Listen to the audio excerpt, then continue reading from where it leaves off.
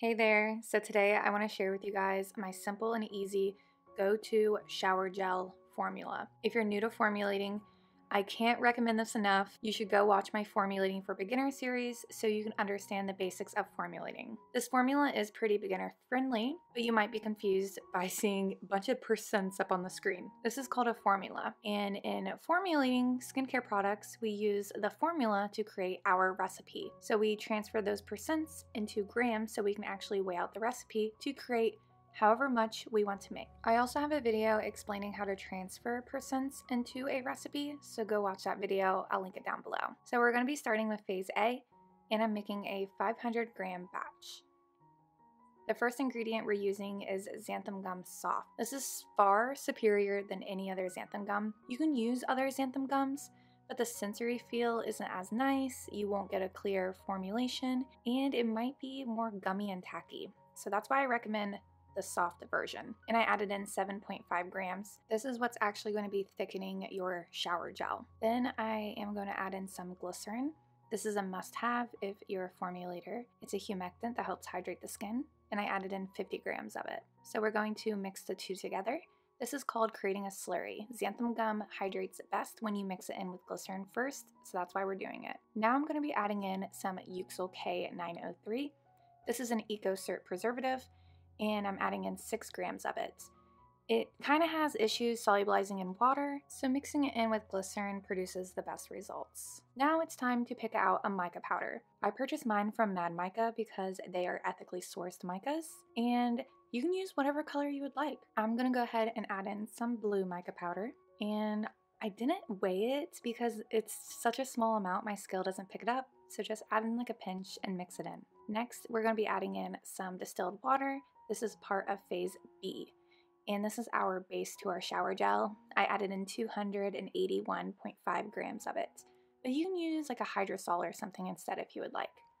And I'm just mixing it all in, and you'll notice it starts to thicken and gel up. You may also notice that there are clumps. This is due to the xanthan gum, but this is totally normal, and those will go away after about 24 hours. Now I'm gonna start working on phase C. This is the surfactant phase, and I'm starting with 50 grams of cocamidopropyl betaine. This is an amphoteric surfactant. It's your co-surfactant, so it's kind of like your secondary surfactant.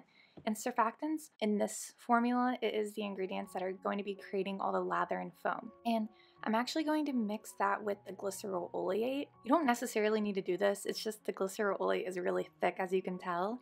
So I want to add the cocamidopropyl betaine into it so I can get it out of the bowl easier. But you don't need to mix the two together. You can just add them both directly into your beaker. But the glycerol oleate is actually a refatting agent. It's not necessary for this formula, but it makes products that contain surfactants less drying and makes them more soft, conditioning, and luxurious and gentle on the skin. So that is the reason I'm adding it into this product. But if you don't have it, you don't need it. You can just replace it with water instead. And I just added that directly into the beaker. Like I said, you don't need to mix the two together. If you don't want to, you can just add both of them individually straight into the beaker. And now the last ingredient is actually our main anionic surfactant. This is the main ingredient that's going to be producing all the lather and foam. I'm adding 100 grams of the AOS 40. I do have the inky name up on the screen, so you can search it from your supplier. And also, by the way, in the past, I always said INCI name, but apparently it's inky, so I don't know. I guess I'm going to adopt that name now. After everything is mixed together, it's time to check and adjust the pH. The natural pH of this product is 5.55, which is fine. You typically want products to have a pH anywhere between 4.5 to 5.5, and you lower the pH by mixing 50% citric acid with 50% distilled water to create what I'm holding up on the screen right now, and this will help lower the pH. So I don't want to go into all the details on how to do this because I have a video that explains it extremely well, and it would take up a lot of time for me to explain it here, so go watch that video. I'll link it down below for you guys. And I got the pH to 5.47, which I'm happy with. So I'm going to be covering the beaker, and I'm going to let it sit overnight to let all those chunks settle out. And here we are the next day. It's a little bit thicker than it was yesterday. It's nice and smooth and thick and jelly, and I'm obsessed with the texture. And the color looks beautiful. And yeah, now all we gotta do is just bottle it up, it is always a good idea to check the pH of your products again the next day, just to make sure they didn't drift or anything, because sometimes that can happen, so keep that in mind.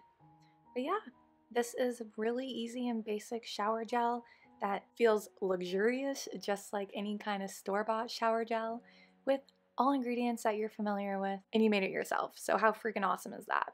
Yeah.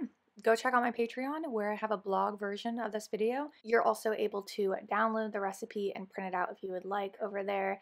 And I post 2 exclusive videos on my Patreon every single month, so you can get more TaraLee content if you want. Thank you guys so much for watching. I'll talk to you guys next time. Later.